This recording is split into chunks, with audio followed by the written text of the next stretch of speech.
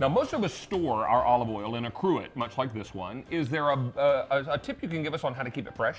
Yes, well, you know, by law, grocery store, they have to put an expiration date on olive oil bottle. But in Italy, olive oil is considered like sugar and flour. It doesn't never really go bad, right, as long as you act in a certain way. For example, keep it away from high light sources, like sun, direct sun is gonna make the olive rancid.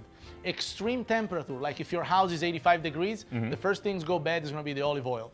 Wow. Keep it in the pantry, away from heat and away from light. That's why serious olive oil producer, they most likely have green, dark, deep green bottle to prevent the UV light to get into the oil.